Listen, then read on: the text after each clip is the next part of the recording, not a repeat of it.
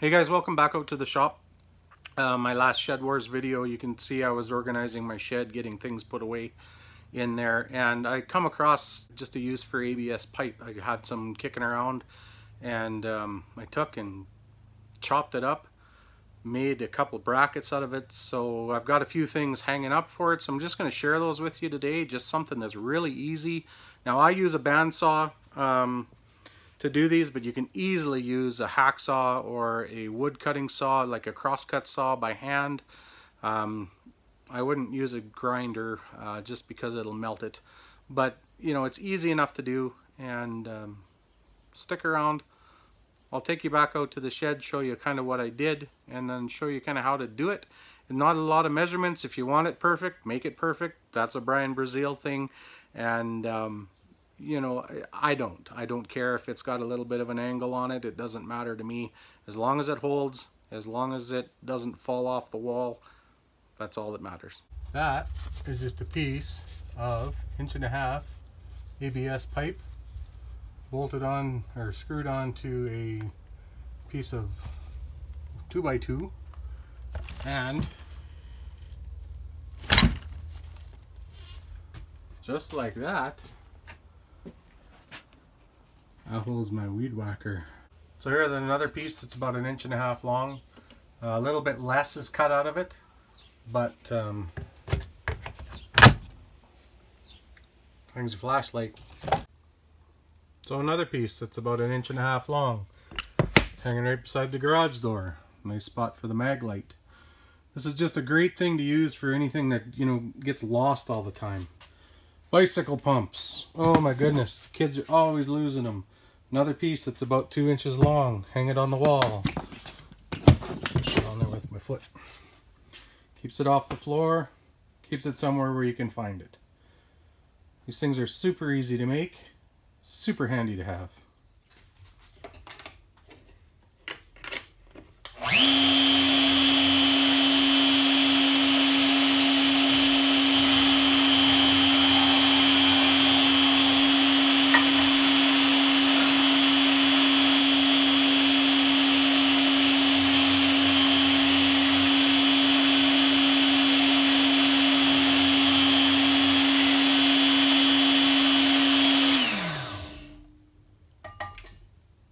Just that simple.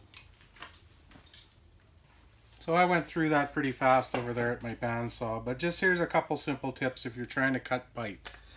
If you want to cut around the pipe, a real simple trick is to take some wide tape like this, lay it on there as nice as you can, and hold it on as straight as you can. And when you put it on, make sure that your lines line up. Now if you cut along that seam right there, you're going to have a nice fairly straight cut. Now that's if you're doing it in the vise with a hacksaw.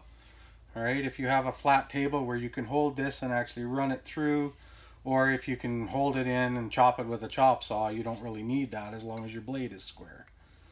Now if you're trying to cut a straight line on something, like say that piece that I cut off that was, you know, 2 inches long or whatever, and I'm trying to do this in the vise, any chunk of angle iron like this, when you lay it on there, as long as it's not twisted, when you lay it on there, all you got to do is follow the line of the angle iron and you get a straight line.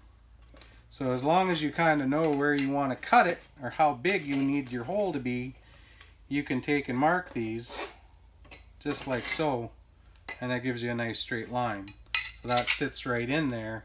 And any size will do, but the bigger it goes, if it hangs out like that, obviously it's going to be harder to mark. This one's nice and small, it sits nice and tight, and if I just lay it on there, I just have to run my chalk along it, or whatever, my felt marker or whatever, and I get straight lines. So just a little tip for you there. So now we're going to drill a couple holes in the very back of this.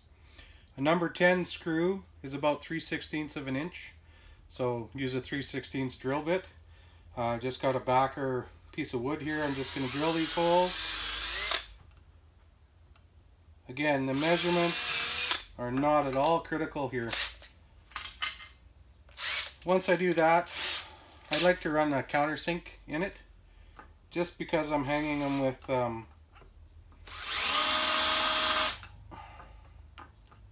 countersunk screws, just to keep them out of the way. And a couple holes that are countersunk. We'll go screw that into the wall somewhere. Actually, I'm going to do this right here because I don't really need one of these right now. So you want a bit that's a little bit longer because you have to reach in to make sure you put your screws in. A standard bit will work that's about 2 inches long. Screwdriver, whatever, doesn't matter. And I'm just going to use this just as my pretend wall.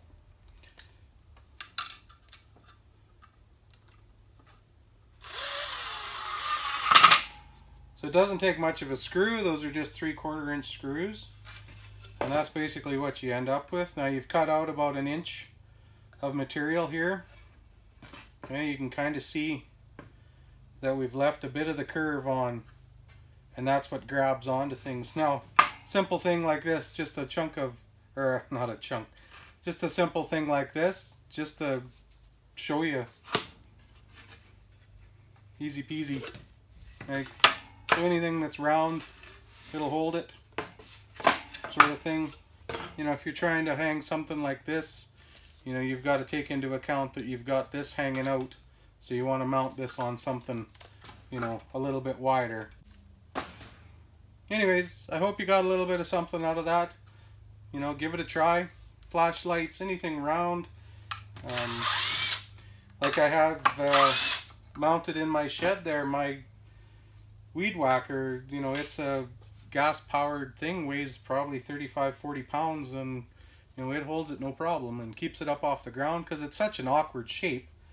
You know, that you set it on the ground and then the wheel rolls away and it falls down all the time. That was just amazing how that just worked out so fantastic. So I just wanted to share it with you. So hope you like it. Give it a thumbs up if you do. Thanks for watching.